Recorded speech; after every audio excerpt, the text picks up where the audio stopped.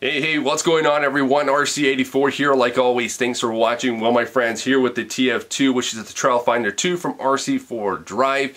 And in this video, I'm going to be swapping out the Yota 1 axles, which is the stock axles, for the Yota 2 Ultimate Scale axles from RC4 Drive. Now, the reason why I'm doing so is that I've been having an issue with the front axle on the vehicle, mostly on the steering knuckles. And from what I understand and what I've been told and from what I read, that this is a very common issue with RC4 Drive and the type of metal or aluminum that they use for the housing. Over time, I've had this truck for a little over about a year and a half now, and they say over time that aluminum starts to get weak and the screws on the steering knuckles will actually start either unthreading itself or just completely falling out. Now, I've experienced that issue twice already. I lost 2 screws in the process. I tried thread locking, did not help. One screw just actually just spin around, round and round, so that means the threading in that knuckle is pretty much gone, I guess. So I decided to fix that issue by getting the Ultimate or the Yota 2 Ultimate Scale axles for the vehicle.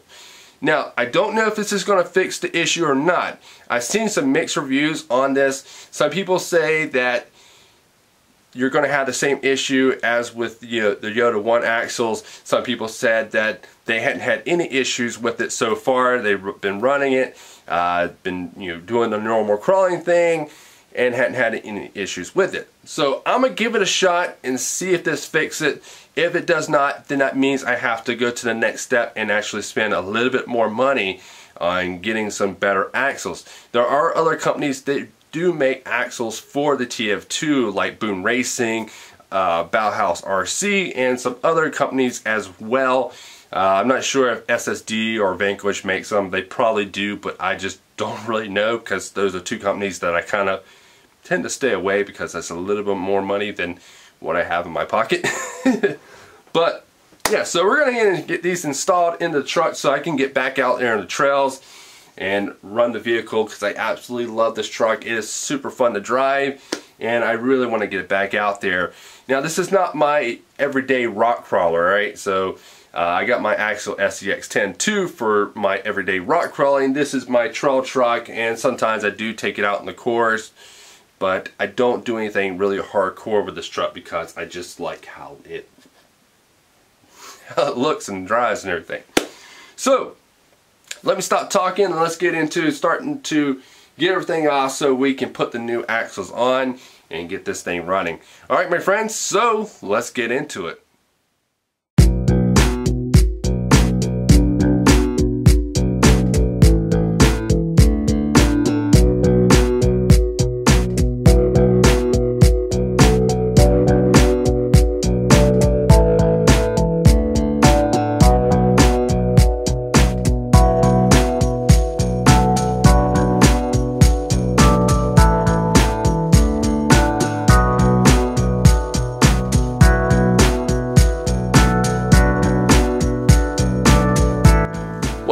I got the front axle off the truck and I see an issue, and I want to see if you guys can see that issue. Alright, so close up. Do you see an issue?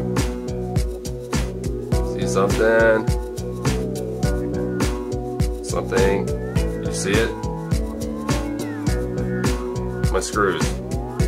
3 out of the 4 screws are completely stripped out. And these are the stainless steel screws, the Team K and K actually. And I think that stainless isn't supposed to strip like that, but I could be wrong, you know. But if I have stripped out screws on this one, am I going to have stripped out ones on the rear? We shall see. Hopefully I got enough screws to put the hardware back in. Only find out.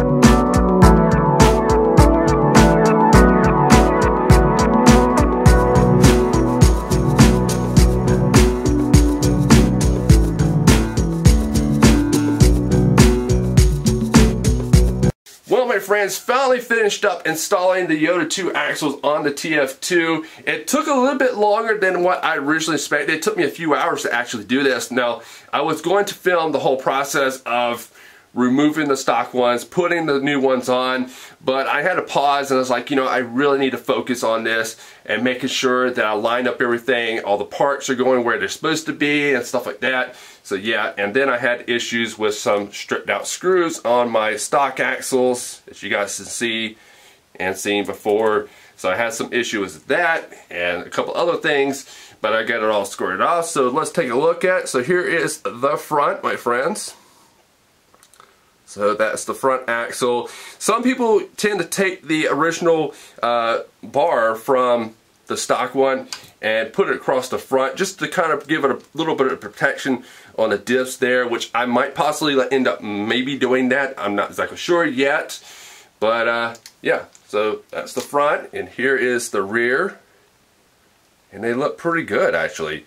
I really do like it. So the turning radius seems a lot better. And I'm still have to go through and do some fine tuning, some adjustments on the controller there, set my endpoints up and all that good stuff to, you know, make it run a little bit better and stuff like that. But I got it done. It took me a lot longer than I expected, like I said, but I got it done. And so now the truck will be ready for its next outing on the trails or on the course or whatever I decided to take it at. So but it's been fun doing this and putting it all together. Well, my friends, I hope that y'all liked this video. If you did, hit that thumbs like button.